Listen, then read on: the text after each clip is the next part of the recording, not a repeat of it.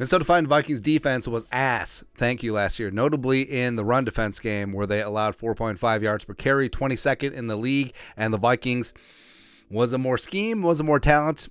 Who really knows? But the Vikings running it back with a number of names. Certainly think that it was scheme over talent, and Brian Flores with some existing pieces as well as some new pieces could turn things around and get back to we have the meats. Enter Jonathan Bullard, free agent pickup last offseason, and as a guy that was solid along the defensive line last year, playing a mixture of 4-tech, 5-tech, nose tackle, 3-tech, all the techs.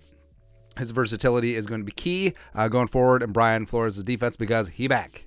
Right. The Vikings have agreed to terms with defensive lineman Jonathan Bullard, and I like Bullard a lot, where he's 29 years young, 6'3", 290, former Florida Gator. I liked him coming out of college a lot. I like that he was strong at the point of attack. I like that he was good at setting the edge, good against the run.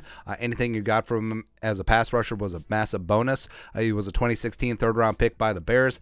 Didn't quite work out, and then bounced around the league for a hot second. Eventually ended up on the Vikings last year, and he played in 12 games, started 7, recorded 23 tackles, 5 tackles for loss, 5 pressures. Overall was relatively solid in what he was specifically asked to do. 63.6 PFF run defense grade.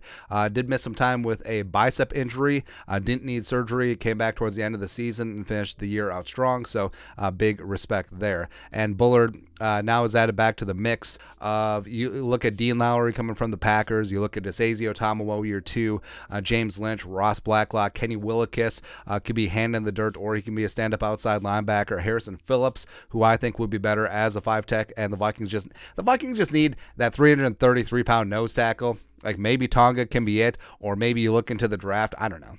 Maybe sign John Jenkins later as a street free agent. I don't know. But yeah, Bullard, I think certainly could find a spot in the rotation. And again, I would be shocked if it's anything more than league minimum. I would be shocked if it has anything more than like a small sign-in bonus. But either way, he's on the 90-man. He gets a chance to compete, and iron will sharpen iron. The Vikings need to get back to we have the meats, and Jonathan Bullard in Flores' defense is going to be a big step up.